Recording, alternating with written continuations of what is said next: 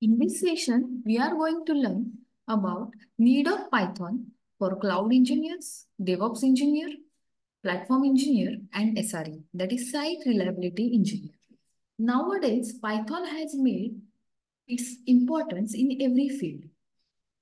Mastering or learning Python as a cloud engineer, DevOps engineer, platform engineer, and SRE is very essential for advancing your career as it empowers you to streamline and automate various tasks and tools integral to the DevOps and automation workflow. Why we need to learn the Python? As you can see here, in many job portal, Naukri website, there are multiple thousands of the jobs are available in Python. You can see this screenshot here. There are multiple posts like DevOps Python engineer, security engineer, software DevOps security engineer, site reliability engineer, Python developers, and many more. So thousands of the jobs are currently available in the Python. That's why we need to learn the Python. And Python has become essential part in software as well. According to recent survey of Python developers by JetBrains, there are 34% of the Python is used for DevOps, system administration, and writing and automation script. You can see here this percent in the percentage, there are multiple domains are mentioned as like for the data analysis, 51% of the jobs are available. Similarly, the Python is used around 51% in the data analysis field, 43% is used in the web development, again in the machine learning, likewise in the DevOps. So here the percentage are mentioned for the Python, use of Python. So this is the table's content of the today's session. So where the Python is used actually. So Python is used for cloud engineers. Python is used for DevOps engineer, platform engineer, and SRE, as I told you in the previous slides. The Python is also used for the version control and CI or CD. Then Python is used for container and orchestration. Again, the Python is used for networking databases automation and where Python is used actually in the real world. So all these points we are going to know in this section. The first point, that is Python for the cloud engineers. So you can see here, infrastructure as a core.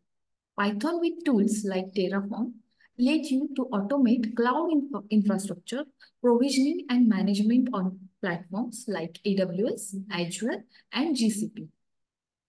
There is no any more manual configuration is required for it.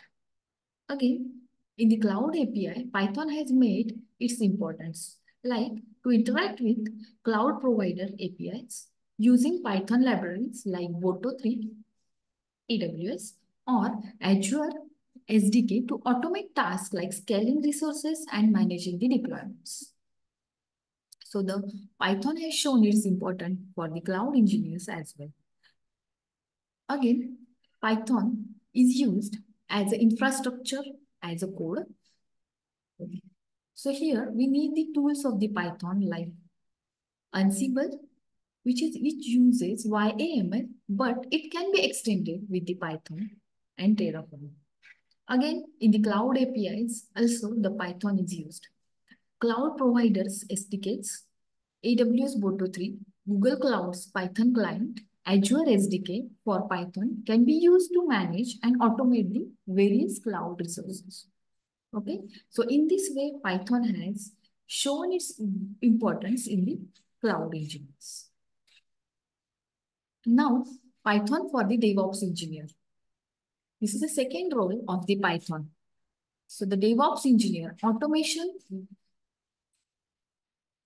to automate all the things, Python excels scripting repetitive tasks like server provisioning, configuration management, application deployment using various tools like Ansible. CI or CD pipeline. Integrate the Python script into CI, that is continuous integration, and CD, that is continuous delivery pipelines for streamlined and automated testing and deployment process. Python for platform engineers. So the platform engineers building a self-service platforms, develop an internal developer portal or self-service platform with Python framework like Flask or Django. This allows developers to easily provision resources and deploy applications themselves. Then in the platform management, you automate the platform health check, resource monitoring, and access control using a Python script. So in this way, Python has shown its importance in the platform engineers. Then how the Python is used by SRE, that is site reliability engineers.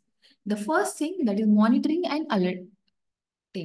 So Python is fantastic for writing the script to monitor system health, analyze the logs, trigger the alerts for potential issues before they snowball.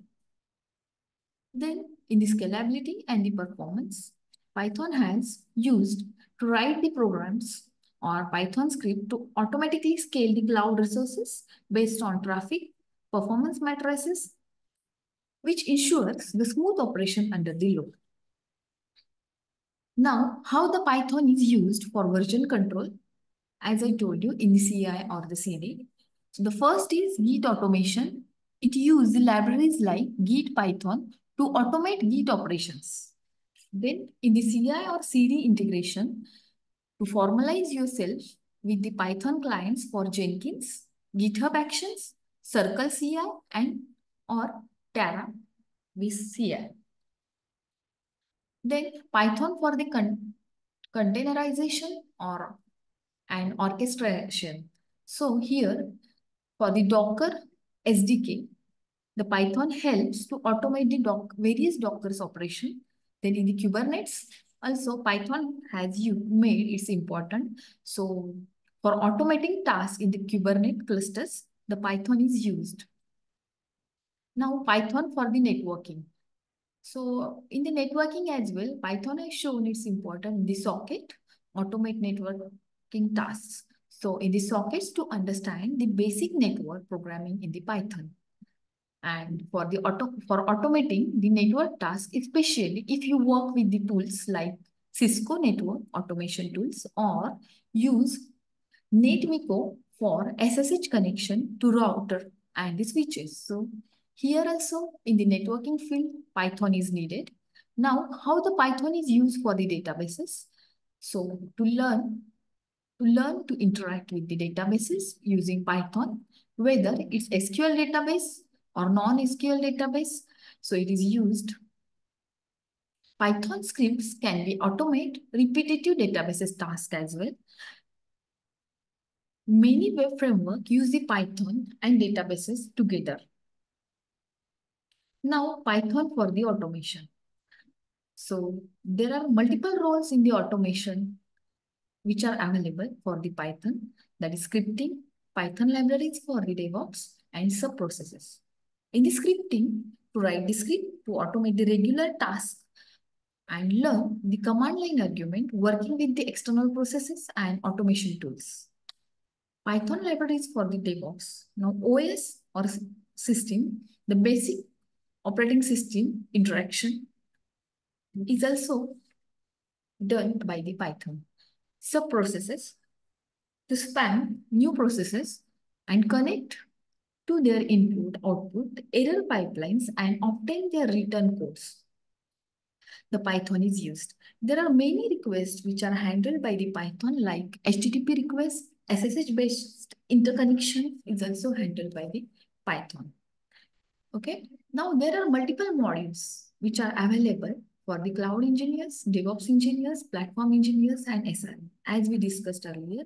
So these are some of the modules which I have shown over here. Boto 3, Flask, Django, Google Cloud Client, Azure SDK for the Python, Fast API, OS and SYS, Request Fabrics, JSON, PSUtil, Jinja 2, and PyYAML. So these are some of the modules which are available in the Python. Now, real-time task for the cloud, DevOps, platform, and SREs. So all these engineers are which real-time tasks are used or done by the Python. Some of the tasks are mentioned over here. There are many more tasks are available which can be done by all these engineers by using the Python. The first task, that is Python AWS Lambda, to start and stop AWS resources in business hour. Then writing customer custom scripts or modules to automate infrastructure provisioning and configuring the task using libraries like Boto3, as we have seen in the previous slide, for AWS, or Azure SDK for Python.